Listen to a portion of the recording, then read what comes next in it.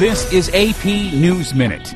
Irene is long gone, but her aftermath lingers. In Vermont, roads are impassable due to flooding. Many states are also facing flood woes, and electricity is still out for millions along the East Coast. Post-Irene disaster aid from Washington could be in short supply. The government's main disaster aid account has less than $800 million, but damage from the storm is expected to be in the billions.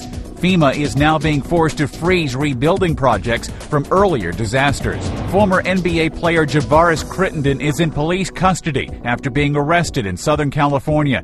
He was waiting to board a flight to Atlanta, where his lawyer says he was headed to surrender in a murder case. The arrest was related to that case. The Philadelphia Eagles have made Michael Vick one of the NFL's highest-paid players. A source says Vick has signed a deal worth $100 million over 6 years. Vick first signed with the Eagles in 2009 after spending 18 months in a federal prison on dogfighting charges.